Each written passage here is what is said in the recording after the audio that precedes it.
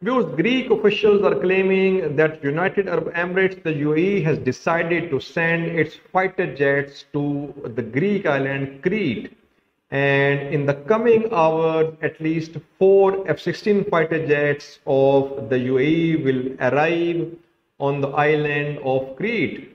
These F-16 fighter jets, they will be part of joint air drills with Greek fighter jets. Very important development, viewers. Greece is trying to mobilize the naval and air resources of other countries in support of its forces. We have seen the movement of French frigates, French Rafale fighter jets in this area.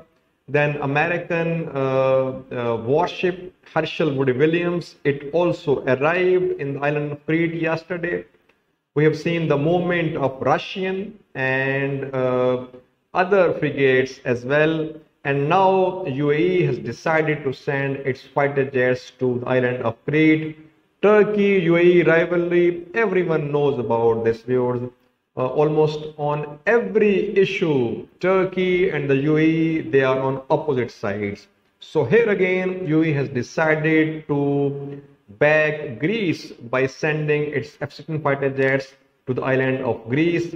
It seems that Greece is trying to have as many allies as it can, but can these allies be proactively backing Greece in case of direct confrontation between Turkey and Greece? This is the most important question. Conducting joint naval drills or air drills, it is another matter. But being part of a war and to support a country in a warlike situation against another country, it is another thing, viewers.